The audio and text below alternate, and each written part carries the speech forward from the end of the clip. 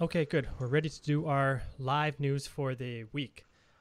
This time we're going to do it a little bit different. You know, we always do it a little bit different, I think.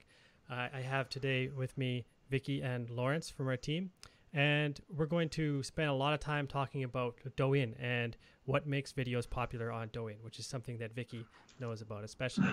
And we're also going to quickly cover a new feature on Baidu. Actually, it's not new, but it's new to me.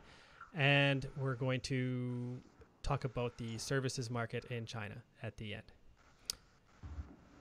Okay, so first, I'm going to share this stuff about Baidu with you guys. Okay, Vicky, Lawrence.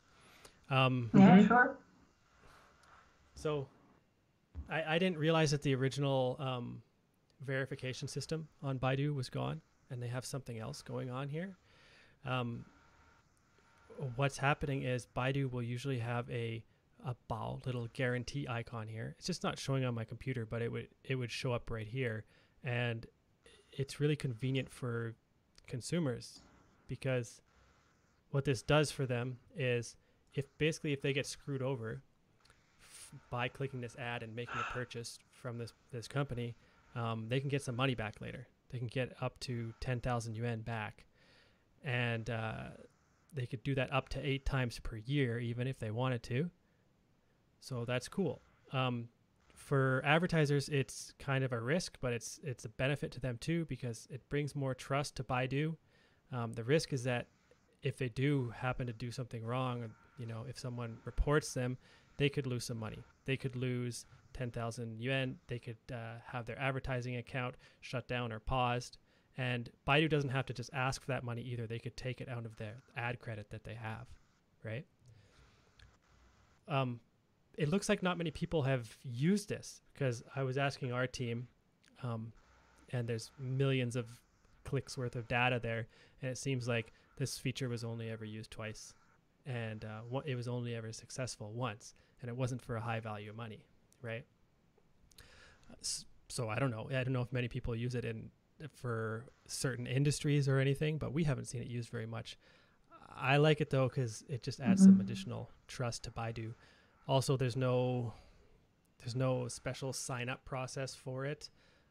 I mean, there is a special sign up process, but we get it done when we do the account setup for new companies too. So we don't have to go through another sign up process after. It's just done for everybody. So this is optional, right? Like advertisers can choose whether they want to sign up for it or not. I think that it's for all advertisers now. I don't know if there's some way for some advertisers to not get into it, but I think all of them that are signed up now through Baidu's current processes are going to be enrolled in this. Okay, so anyone that clicks on the advertisement, they kind of get more trust with it because they're like, okay, Baidu protects my rights here. Yeah, anybody that sees it. Okay. And just it has a little bao, the Chinese bao icon. It's not showing up on my screen, but that's what would show there normally. But maybe the reason that we didn't see actual consumers using this feature is because they don't actually know about it or they don't pay attention to it. And the other thing is that for it to work, they have to be logged into Baidu. Oh, okay. Right. So I'm sure that Baidu wants them to do that so that they can track the data, but also because they have more people logged in and then they're going to understand their users better, right? I just wonder if this feature means that maybe some industries that were previously restricted from Baidu will now have a possibility to advertise with this feature turned on. It doesn't seem like that's the case. It seems like still if it's finance or gaming or something like that, it's going to be hard for them to sign up on here.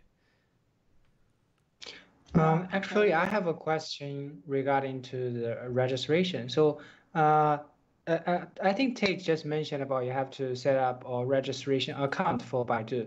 Do we have to do that in the very beginning if you are investing in China as a business, or you have to like starting from zero, or you can just probably check on something first, then you set up account later? Is that the possible case?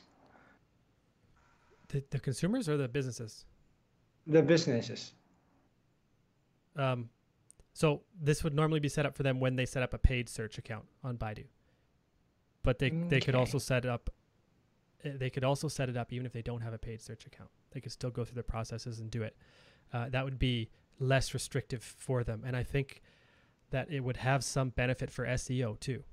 I'm not saying that I know that it has a direct correlation with SEO results, but I think that even if it doesn't, adding the trust icon in there should increase the click-through rate and the trust in the site, and that should have some indirect benefit for SEO.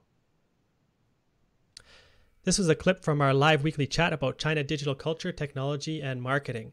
If there's something you'd like us to chat about, just let us know and we might talk about it. Most of the content we cover is based on questions from our clients and newsletter subscribers. Besides that, give us a subscribe if you want, because we're doing this live Thursdays and Fridays depending on where you are. Thanks. See you later.